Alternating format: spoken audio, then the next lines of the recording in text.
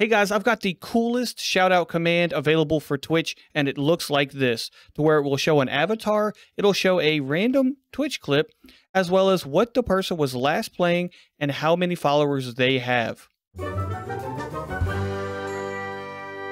So to get started, we're going to come to pixelchat.tv and come over here to the left side, overlays. Then you're going to come up here to create new overlay. Come over here to shoutout, click on this, and it will actually make a new overlay for you. So come over here and then hit the little pencil, edit. This is where you can title it. You can have a description. You can change the text color, the accent color, the background color, the 2 or 3 gradient colors that you have. I actually have my background hidden. Then you're going to come down here to the style and change the theme from classic to modern. The modern way is what I have it right now. Shout out box corner rounding. I have mine about 5. You can change this to your liking. Then come down here to other. Show last streaming. I have this on. Show users follower count on. Show random clip on Twitch on. And then customize this. Go give the percentage user percentage. Copy that. A huge follow. I just type in over at https blah blah blah www.twitch.tv/user.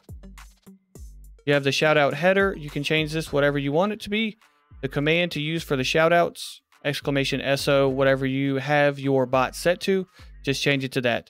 The length of the shout out, I have mine 7, 8, 9 seconds. 9 seconds is usually the best, I think.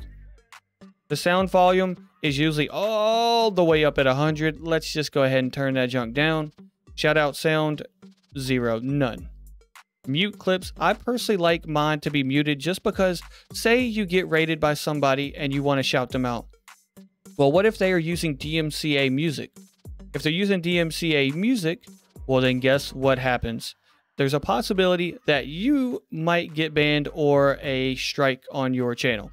You don't want that to happen, so just go ahead and turn on mute clips.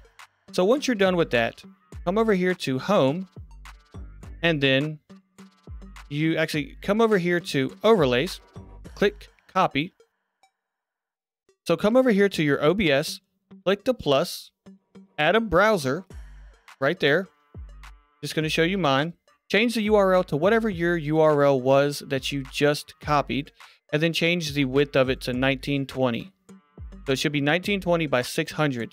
After you make it, you can change it however big or small you want it, but that is just the best width and height for me. So I hope this video did help you. If it did, please consider hitting that subscribe button, the notification ding ding, so you don't miss any more videos like this. Thank you guys so much, and I'll catch you guys in the next one. Peace. Even when you feel low, you can still go. Even when you feel slow, you can still go. Even when there's no hope, you can still go. I never answer to no, man, I still go.